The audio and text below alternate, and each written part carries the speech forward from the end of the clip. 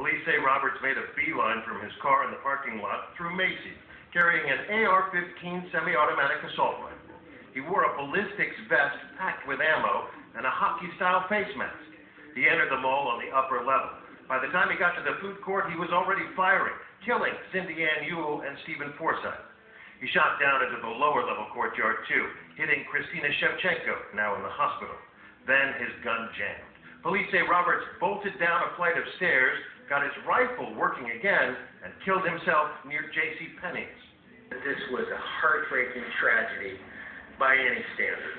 But today, everyone agreed it was a miracle only 2 people were killed. Experts say in a situation like this, the most important thing is to make yourself less of a target. Run away or find cover, preferably behind something hard. The best being a freestanding ATM or mailbox.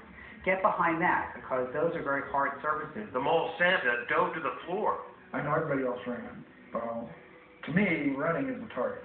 A big red target, right there. That was my thought. I said, you know, I'm a real good target.